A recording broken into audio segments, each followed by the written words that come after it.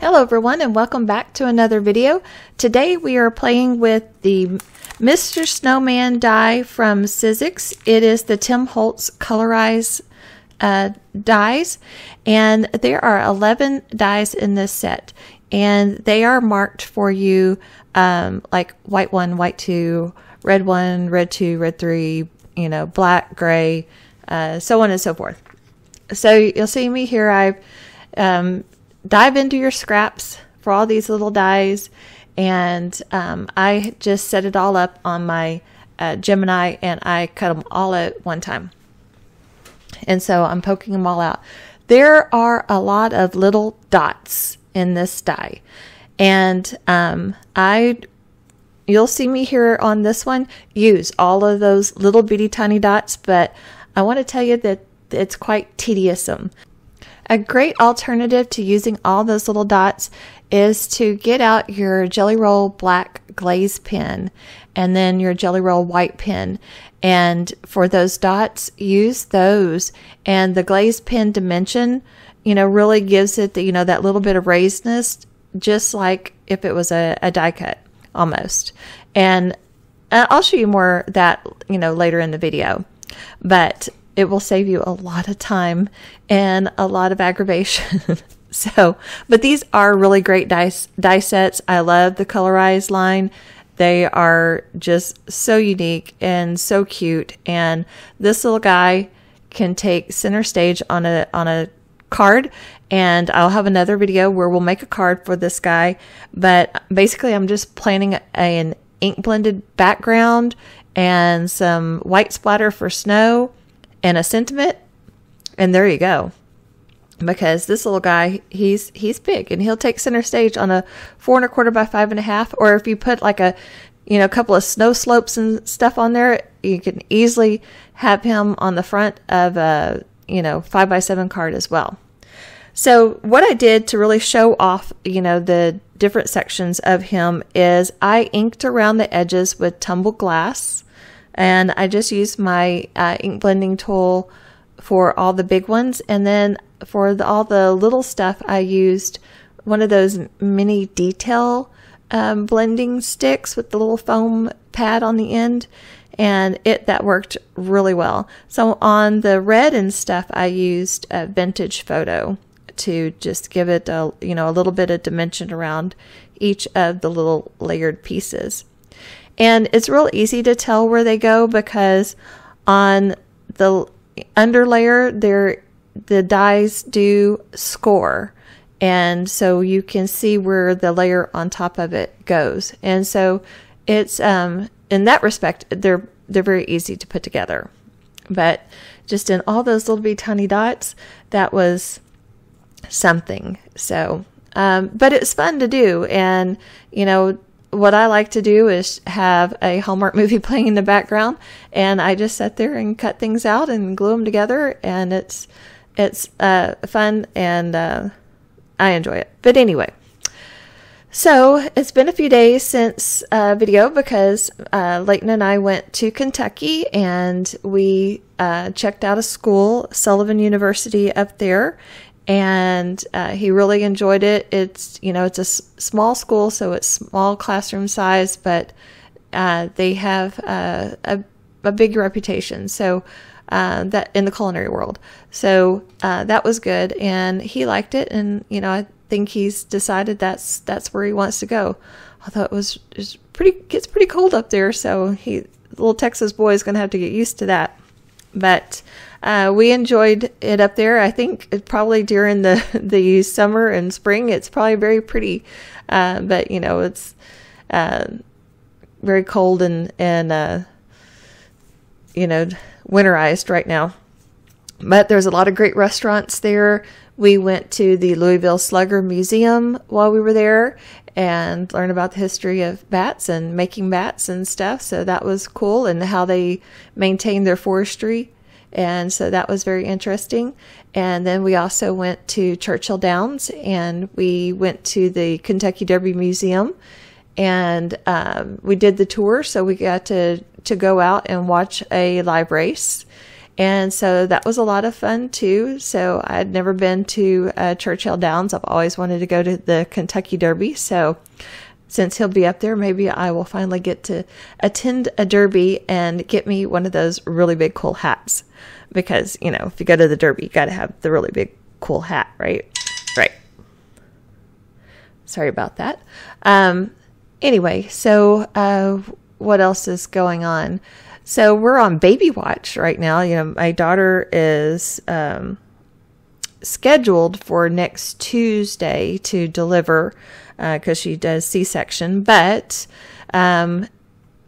she went to the doctor yesterday because, you know, she's been having a lot of contractions, and they said that she was 50% effaced. So I guess that this little baby girl could make a surprise entrance on us. So we are on baby watch. And let's see, other than that, I'm just trying to get caught up. You know, I am so behind on getting Christmas cards started and done. And the holidays are looming. And today I need to go over to the ranch house and put finishing touches up on that for the guests coming in tomorrow. And then as soon as they leave, then I have new guests coming in the same day. So we got to do one of those 3-hour turnarounds. And then we have guests that'll be coming in for the Thanksgiving week. So that's busy. And it would just, you know, all the normal holiday this and that. So, but I've got several things filmed, so there will be lots of videos coming really soon. And I said I've got to get on these cards.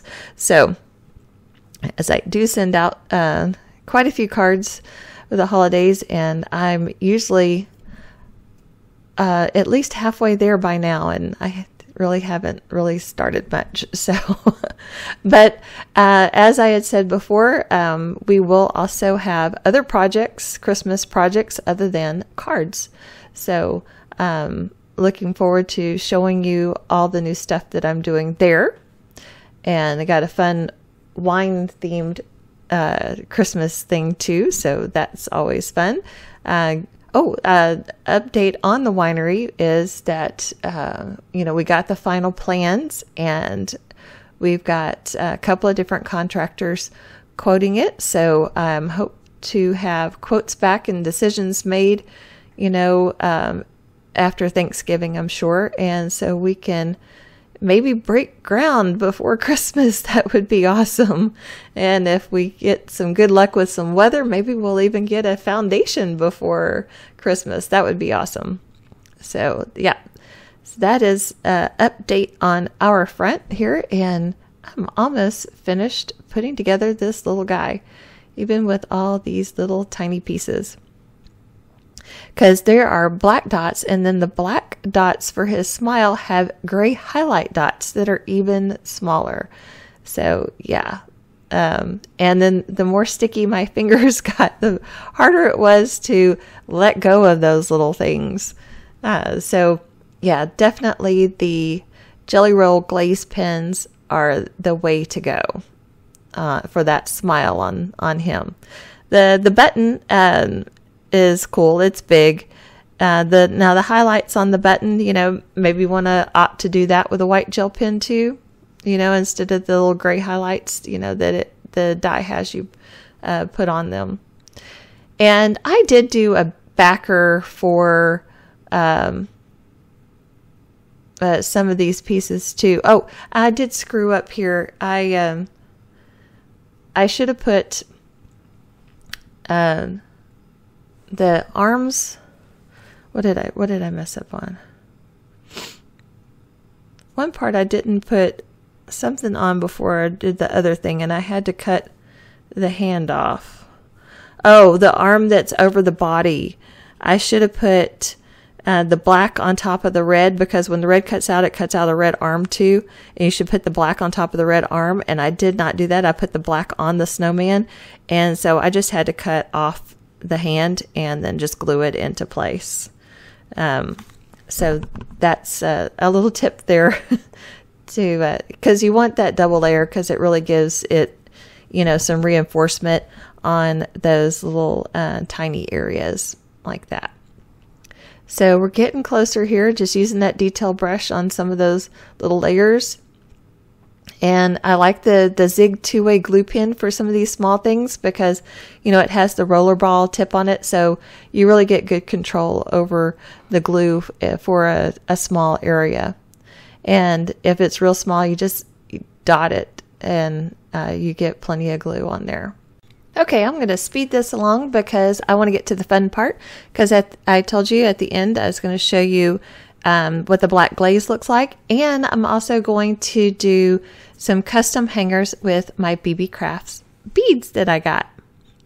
So okay, here we are. So these are the two that I made where I just used the black glaze pens, and I'm going to just use my crocodile to punch some holes in the top here, and then I'll take some 20 gauge wire, snip off a length, I don't know, 3 or 4 inches. And first I make the round part on the end to put the snowman on. And so you just kind of make like a fish hook eye and bend it back straight.